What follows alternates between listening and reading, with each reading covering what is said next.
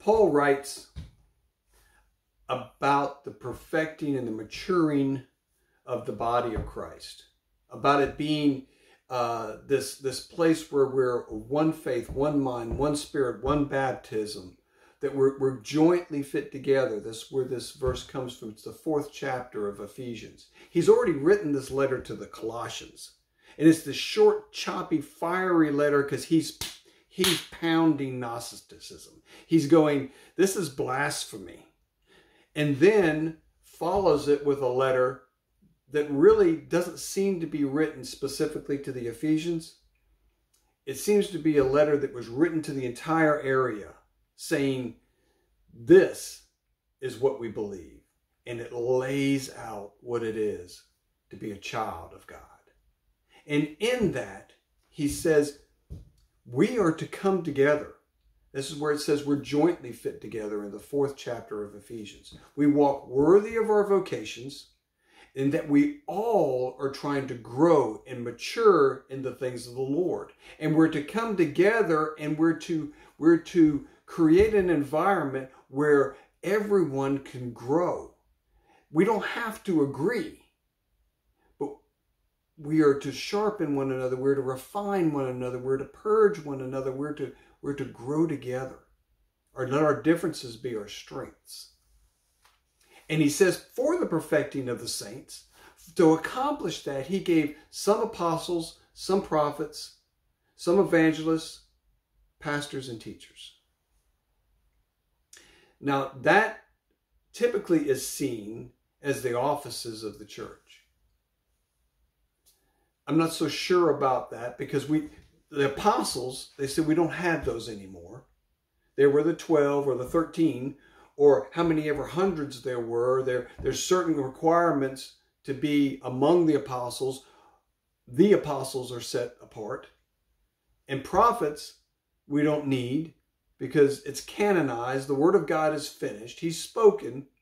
Now we just need to read and move forward in his word. Study his word, grow from it. Well, of the 4 or 5 offices that may be listed, 2 of them we write off. The third one in there, the evangelist, is typically not a paid position. You know, somebody may travel around, set up their tent, and do tent meetings and give love offerings, and that's how they earn their money. And then you've got this pastors and teachers. I don't discount that the church itself needs to have those that are leaders.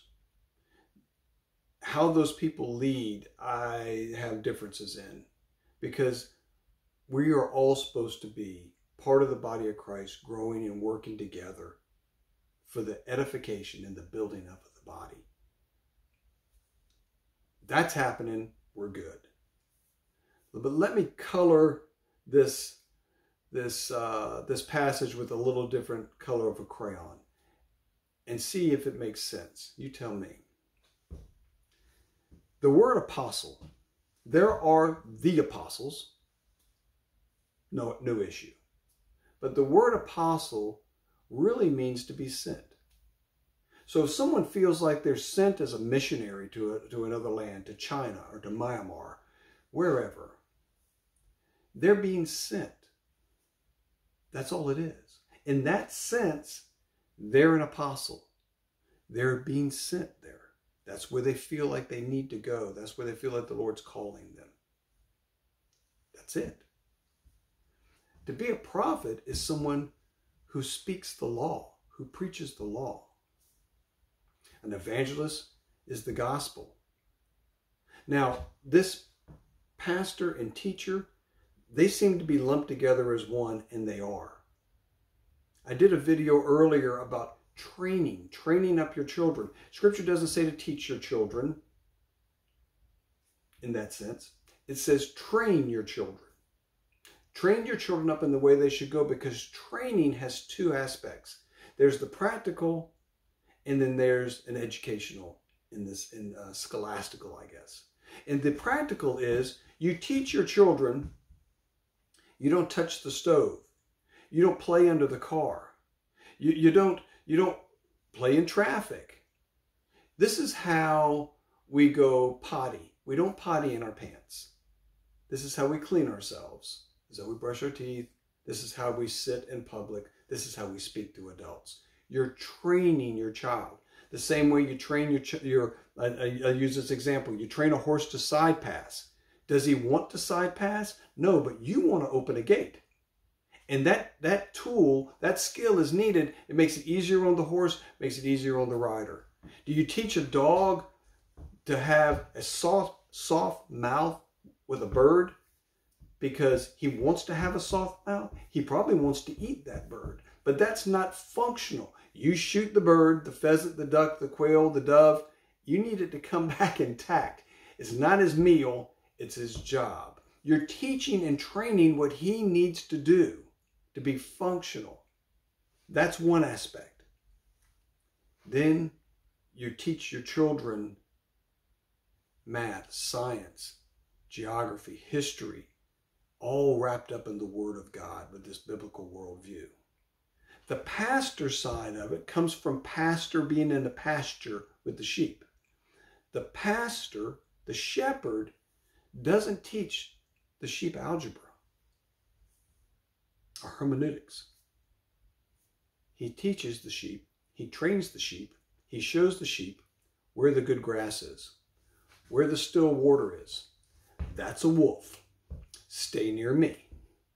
I protect you. And meanwhile, I cut the matted up wool from around your bottom so that you can have a bowel movement because it's all matted up. And I anoint your head and nose with olive oil because you're covered with parasites.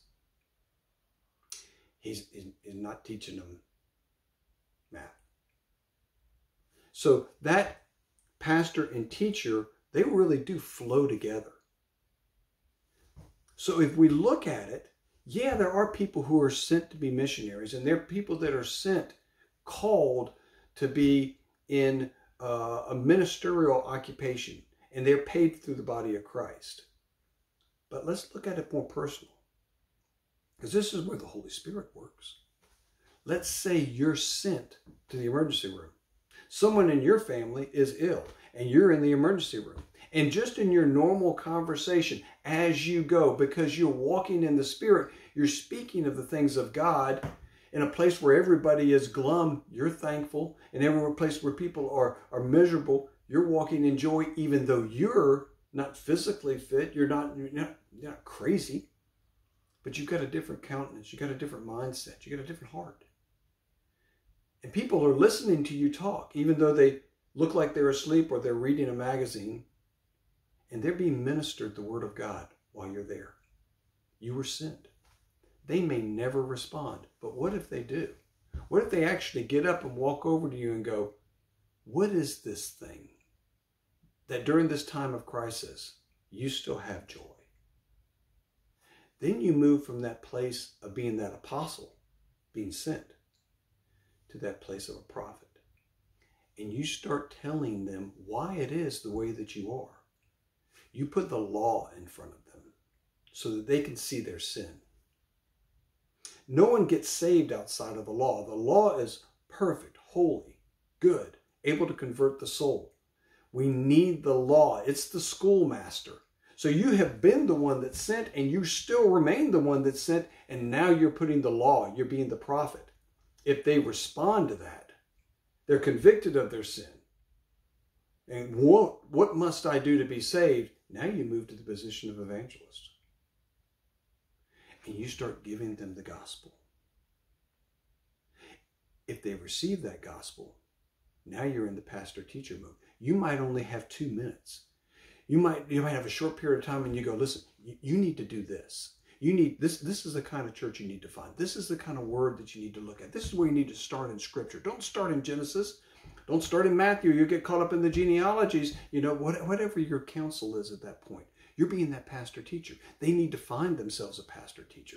They need to find themselves someone who will pastor them and give them that fundamental basis, that line of this is what you need to do. This is how you do it, da-da-da-da-da-da, so that teaching can be effective.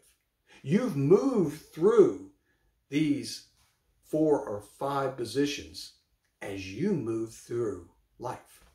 You're being sent to places.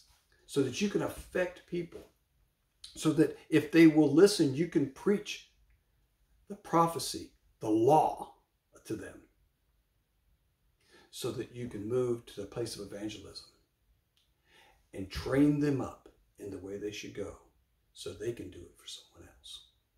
This is that cycle where we're making babies, because that's what sheep do. We make babies. We make Christians. In that sense, we don't do it. The Spirit of the Lord, but we get to participate. It's a good thing.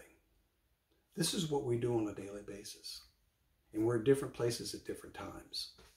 We are all given gifts. Some are stronger. Some people are sent to a different land where we're not. Some people have a greater gift of evangelism. Some have a better teaching platform, but we're all called. We all have some of these gifts that we can share and use to the glory of God, to advancing His kingdom and rescuing souls from eternal damnation. We get to participate as His children. Amen.